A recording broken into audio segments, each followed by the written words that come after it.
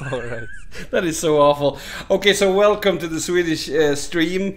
Uh, I want to Thank call you. you by your name. Yeah, Sebastian then. Sebastian, yeah, that's cool. That's awesome. Yeah, that's nice. So, first off, congratulations winning versus Navi. Was it expected? I wouldn't say it was expected. I think we were confident just because we've been doing well lately. But we have a lot of respect for Navi and their players, so we went into the game with a lot of focus and try to play our best. And to be honest, I think they played really well and they felt really stronger than the last time I saw them play or face them. They felt like a team. Yeah, they did, and you guys came out on top anyway. 2-0 versus them.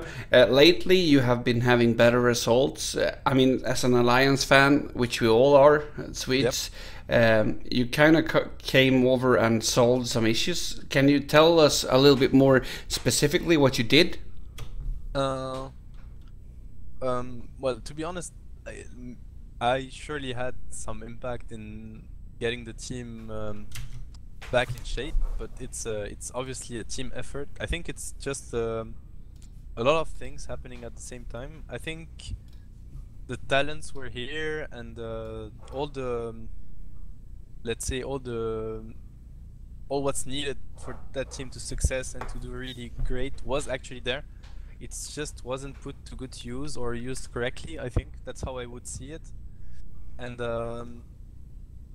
I don't know if it's thanks to me. I don't think so. I think it's just an overall thing where everybody just actually focus on his game more. The drafts are way more stable, but I'm not drafting alone. It's a team effort. We all discuss about the draft a lot. I mean, mainly, I mean, Pycat and Loda talks with me the most about the draft. We're more focused, we're more disciplined when it comes to practice, drafting, playing, like I mean, analyzing the mistakes, the games, and fixing them one after the other. So that's how I like to play the game. So I'm pretty sure I brought something in that, like to work in like towards that direction. But from my understanding, we all have the same vision of that, and the others bring as much as I do.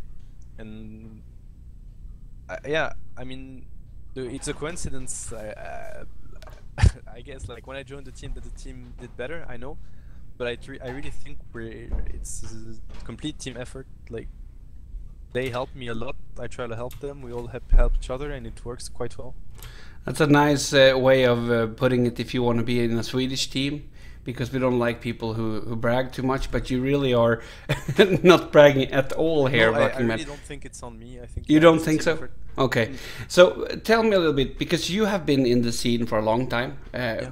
If I remember, we played versus each other back in the days as well, didn't we? Yeah, I Yeah. can remember that. Yeah. But would you say that I'm not fair if I say that you never really got to the top? Yeah, I agree. It's not unfair. I don't it's not unfair to say it. I think the closest was probably that, well, I mean with MTW, but it was really back in the days. I mean at some point we were doing quite well in the Western scene. We won DreamHack, we were beating Navi, and not many teams were doing so, and then we kind of failed at TI. Basically all I've done in Dota was like do really well with some teams first, I mean, let's say the 6 months before the TI, and then fail completely at TI. That's what happened with MTW, Quantic Gaming, and then Sigma, more or less. I mean, Sigma ended before, but get some success before, and then when the key tournaments come, then Yeah. the Well, performance is not really there. do you have a different feeling when you approach Alliance now? Do you think that I mean, or is it the same feeling, like you No, have I a good think start I think or it's whatever? different. I think it's different. You know, all those years, I was able to learn a lot on a human level. I mean, on team, on to learn about what makes a team, what makes a good team. You know, like all those fails, if they had one good side, it's that I got a lot of all of them. Like I learned that there was a lot of different things, but then I understood that obviously you need really skilled players and experienced players, but you need before everything else, people that are mature, that are respectful towards each others, that are willing to practice, to help each others. those are the key factors. Obviously, if the players don't have the enough level to play at the top, then it's not gonna happen. But being skilled enough isn't enough, actually. You need more than this, and I'd say it's even less important. You can do really well with 5 players that aren't the best players in the world, but that work together and know what's important to actually have a real team. And if you have 5 players that are skilled enough, are good enough, and know that, then you get a team that's super strong and that's gonna go really far. So I don't know if that's what we are, but at least I think we all understand that, and we all know what's needed. So it's at least some positive signs that we want to get there. So honestly now, did you approach Alliance or did they approach you? I think it was a bit so-so. I can't really remember how it happened exactly, but I think I had a talk with some of them, or we were just talking about like what's going on and stuff, and I was back then with Deny, and it wasn't working at all for me. And so I tried to stick with the French guys because I wanted to try to build that, that really strong team that doesn't only rely on we play together because we want to win. The problem of all those teams that we see nowadays, in my opinion, is that the reason they have to play together is winning, and once they start losing, and it's gonna happen at some point, it always happens. Maybe it's because some players are a bit lazy for a week or two, which isn't the end of the world, or maybe it's because the meta changed and you need to adapt anyway. And those teams, when they start losing, then the only reason they had to play together disappears, and then the team, there's a lot of problems inside the team. So I wanted to look for a team that has other reasons to play together, that can survive those slumps. Maybe it's because of friendship, maybe it's because of a very solid sponsor, maybe it's because you represent the country and you're proud of doing so. It could be a lot of factors. So anyway, it wasn't working with the French at all. I told them, I knew it wasn't working so much with Alliance. So we just were like, let's try to play together. And I tried to play with them, but it was as off lane, and it's not my role. And what I think what I bring to a team mostly is not, it's really in-game calls or just, captaining, but I'm not, I wouldn't say I'm the captain of Alliance. I don't think I am. We all do it the same, but you are the I want to be drafter? involved in it. Yeah, I'm the drafter. Like, I click the heroes, but we discuss them quite a lot, and if people don't agree with a pick, unless I feel like, if I have the gut feeling that it's the pick of the year, but it didn't happen yet. I mean, usually we all agree on what we're gonna draft and we practice it, and we're all drafting together. Honestly, it's a team effort. Sure, I'm drafting, so I have to make the call at the end, but I'd say that we really have, I mean, practice is here to make sure we have the same game plan and the same game vision, so it never happens that we really have different vision of what we should pick and how we should play what we picked. It's really a team effort, but you have to have someone clicking, right? But yeah, but you have to have someone taking the decision. I mean, of course, it's up to you. If you can't make a decision, then it's up to you. So you're still the picker in that sense. But I completely understand that you are doing an hour. How hard is it to be the guy clicking when you have? And this is no offense because I know these people, but Pycat and Loda, that's like having 2 4-year-olds if you want to choose ice cream, or is it? No, I think they both have really strong personalities, and I mean it in a positive way. If it's not handled well, then it can clash. I mean, not clash as they, clash together as human beings. No, but it's just that visions will collide, and it's gonna waste some of their energy or some of their time. So the best approach is really to make sure that we use all the inputs they give, because they bring a lot of inputs. They're really skilled players, really experienced players. So is Ake, and Nico also to a certain extent. He has less experience, but still.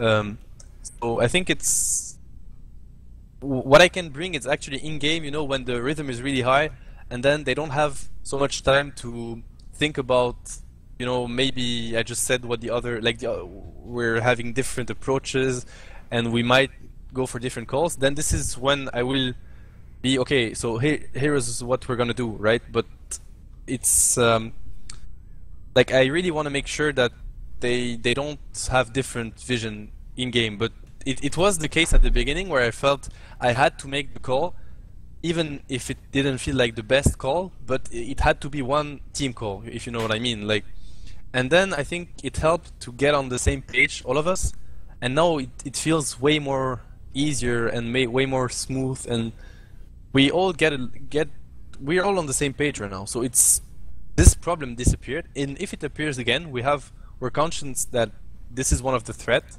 of having actually good players, because they can have different visions, and in Dota everything is not black or white.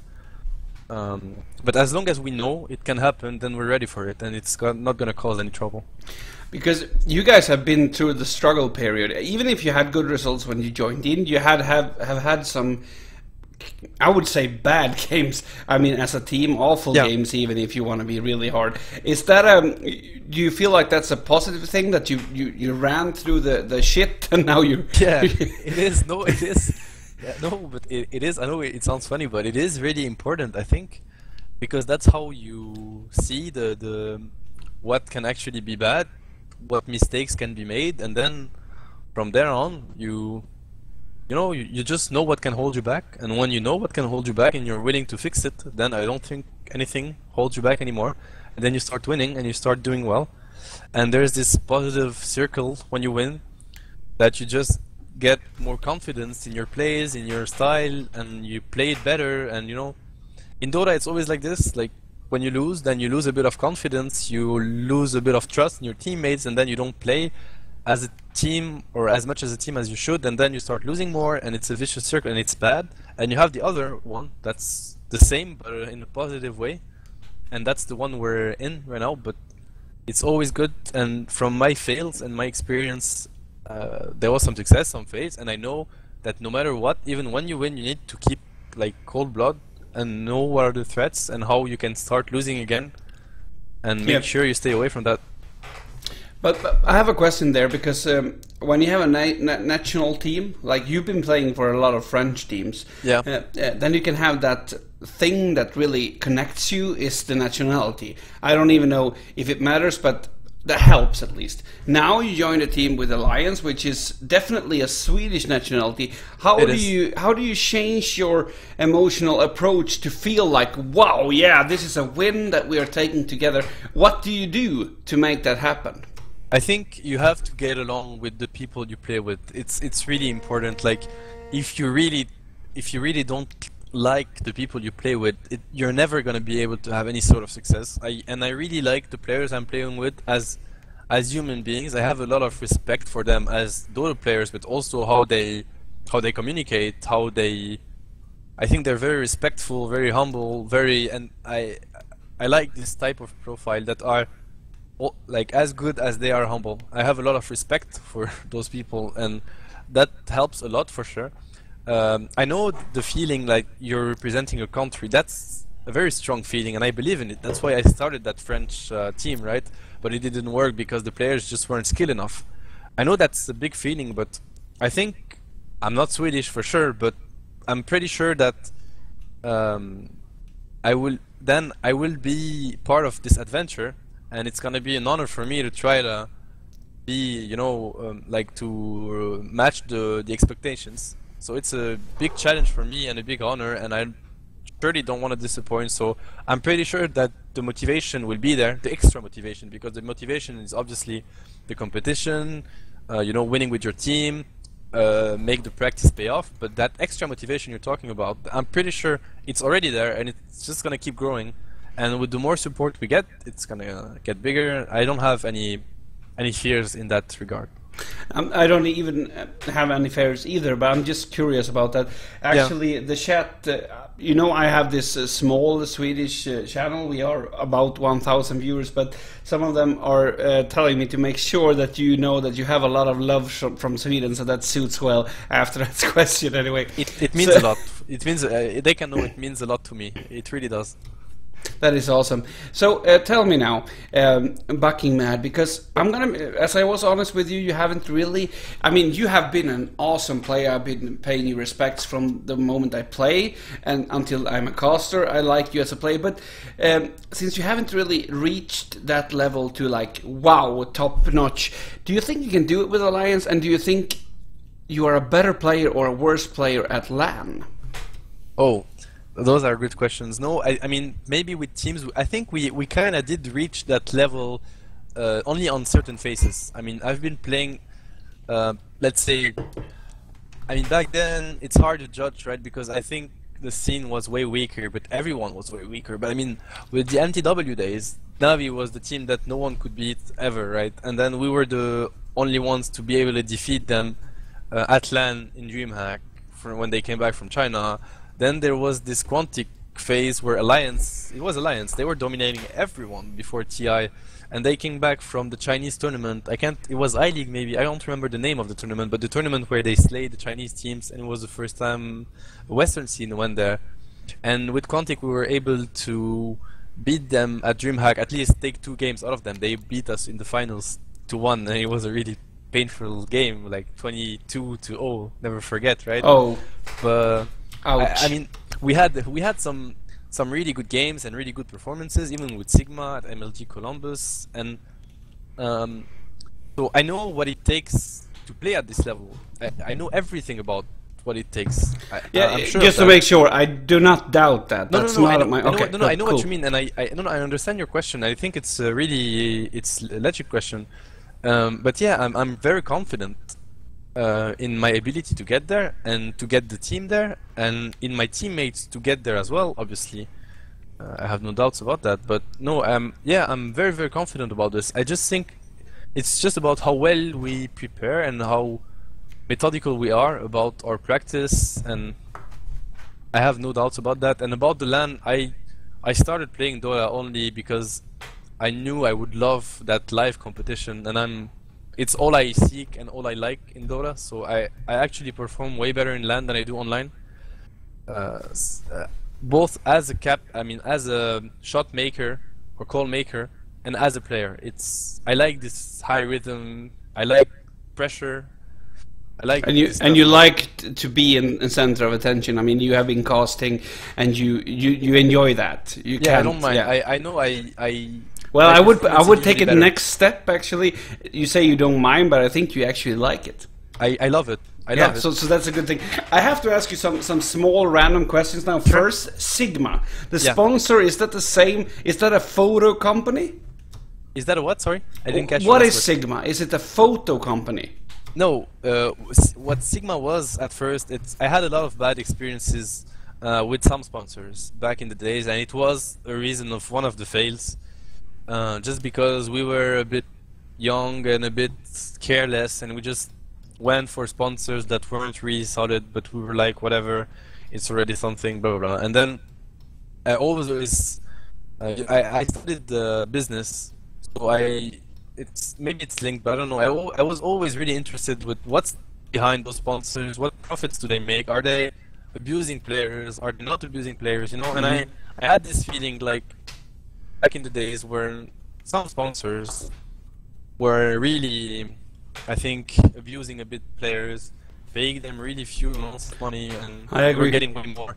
And I felt like it was really unfair, and my teammates back then were like, whatever man, we're getting $100 for playing Dota, it's already great. I knew, of course it's good, I appreciate it, but I never liked to be used like this. So Sigma was me trying to build not a big sponsor or whatever, no, I just wanted us to control our faith and control the incomes and how that money was used.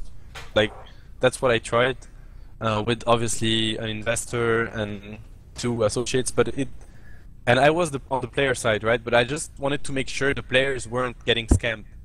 But it was too much to handle. Playing plus that, it was too much. Yeah, so I understand you completely. I've been in that situation too. So yeah. Sigma is just a multi-gaming organization. It's not like a photo company in some way, because no, it wasn't a photo company. It was only Dota, right? It was only Dota, but it wasn't a photo company. It was a real company, but it was just too much for me to handle, so I stepped back. I told them I can't do that.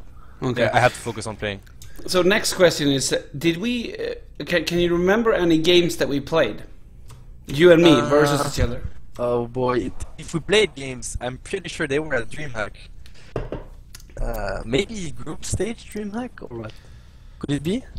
I only remember when I'm winning, so I can only remember beating you. No, let's not go there. I'm just kidding with you. Selective memory. No, maybe some games at DreamHack in group stages or something, or what? Yeah, I actually can't remember.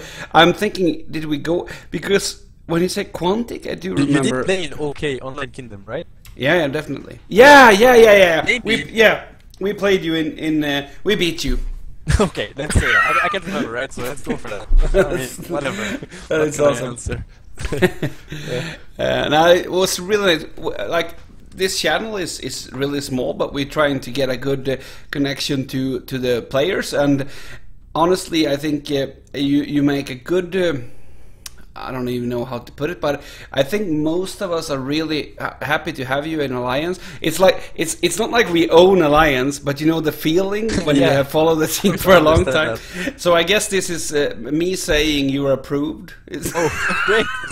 No, it's good. No, I'm looking for that. It's important for me because.